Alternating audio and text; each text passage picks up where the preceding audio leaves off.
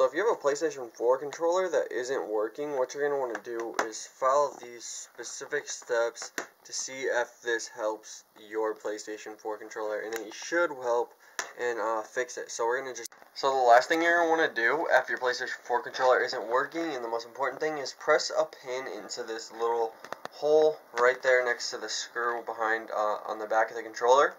If you can see that, let me try to get a zoom in on it.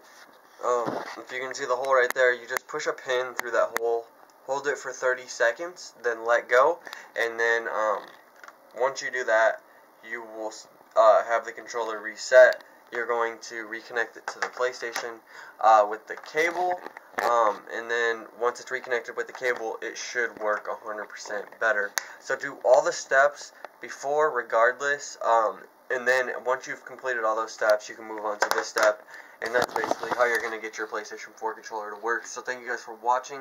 This is the Tech Space. Please like and subscribe, and I'll see you guys next time. Have the controller and use the cable to just connect it to the PlayStation.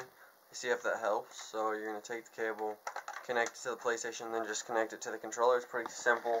And just see if that helps with the connection. Now, if your blue light's still not on, it's still not connecting, you're going to want to go to the next step, which I'm going to show you guys right now. If that's not working, the next thing you're going to want to do is go to your PlayStation, have it loaded up. On the home screen, just go up, go all the way to the right to Settings. Click on Settings. You're going to want to go from here to your devices.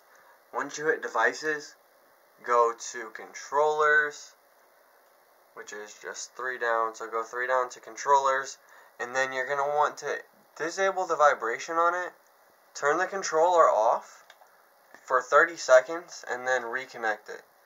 If you want to turn the vibration on after you reconnect it, then go ahead, but this should fix your PlayStation 4 controller.